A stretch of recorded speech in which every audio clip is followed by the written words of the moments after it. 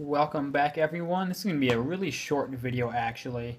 But I was reading, I don't remember where the article was, but it had to do with the issue with Swiss movements and ETA and a bunch of the Swiss companies basically saying, yeah, we're not going to supply our parts anymore.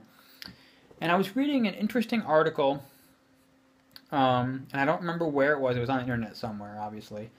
But it was talking with the leadership of both Sellita and Saprad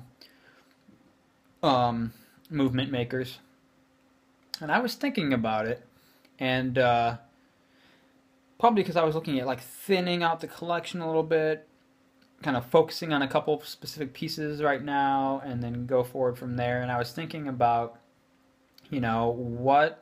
Well, I was starting to take into consideration the limit on parts. Um, and being I own a couple Steinhardts, a couple Christopher Wards, a few mid-tier brands that mostly use ETA or Sellita or Saprad, and I've noticed those brands tend to lean more now towards working on their own in-house parts and using Saprad or Sellita rather than ETA. And I think what you're going to start seeing is more of that trend, essentially. Obviously, I think both those brands have limits on what they can actually, numbers they can push out and movements and parts, essentially. But I've read specifically where Christopher Ward has said he would rather have the Sellita version of his own watch than the ETA version. And at this point, I'd agree. I'd agree, and I wouldn't. The only Christopher Wards that are in my collection are a 2893. So essentially, 2824 with GMT, the basic ETA GMT movement. And then highly customized movement. So highly customized, Christopher Ford can probably service that themselves.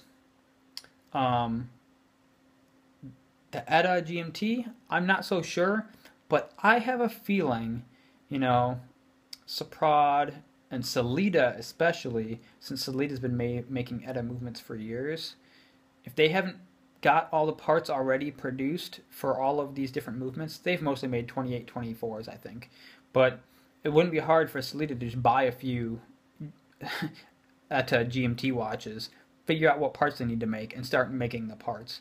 And I think what you're going to start seeing is you're going to start seeing, independent watchmakers buying parts from Sellita to service ETA movements, because they're really the same thing anyways. A Sellita is just an ETA made on newer machines, essentially.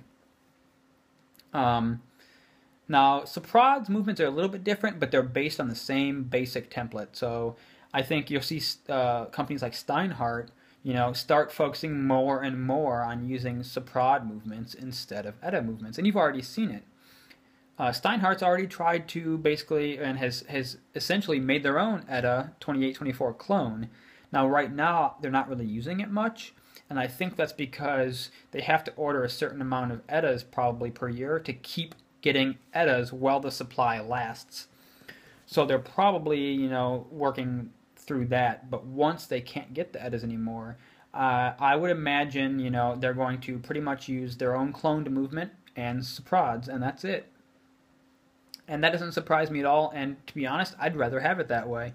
If Saprad doesn't limit the parts for servicing, then I'd rather have the Saprad movement than the ETA.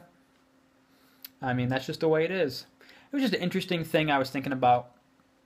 And I'd like to hear what you guys think. But honestly, I think this is going to be good for the other Swiss movement makers that are not from the Swatch group. I think those are going to be the Swiss people who really benefit. Well, for me, I would rather now be buying a movement with a watch with a Sellita in it rather than a ETA.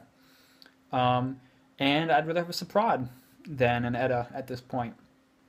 And it's not necessarily the movements are any better, um, but I think they'll be easier to service, and that's important. So yeah, I'm probably going to get a used Speedmaster, Omega Speedmaster at some point. I have one or two Rolexes on the list, you know, um, but beyond that, if I get anything, it's probably not going to be something from the Swatch Group. Sorry Swatch, sorry Etta, sorry Omega, but that's about it. And pretty much everything I buy is going to be used, not brand new. I'm going to pay whoever else paid for. I'm going to pay the guy who paid for it before. I'm not going to pay the authorized dealer retail price for something that they're either not going to service or are going to charge me too much to service. So yeah, I say power to it. I hope Sellita and Saprad take over and at least equal Etta. But that's what I think is going to happen. So I'd like to hear what you guys think. Do you think Sellita and Saprad are going to start building themselves over the next decade or so to be a rival to Etta? Or is it only going to be the Chinese and Japanese that can rival them? I mean, we know Seiko can. They make a lot of movements.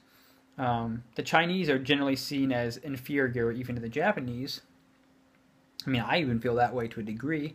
But do you think it's the Chinese and Japanese are going to benefit? Or is it those other Swiss movement makers that are going to benefit? I'm interested to hear what you guys think. I tend to lean towards the other Swiss movement makers will start benefiting, assuming they don't follow suit. But I don't think Sellita and Saprad are dumb enough to do what Etta and the Swatch Group are doing. I think Saprad and Sellita see this as an advantage or a chance for them. And for them, I think it's all about having the capital to build an infrastructure that can handle the numbers that they're going to need to produce.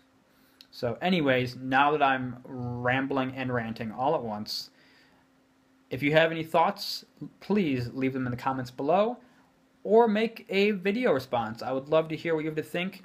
I know Guido Pelagos and the Distinguished Gentleman have both made videos on the topic, probably about a month ago each, I think.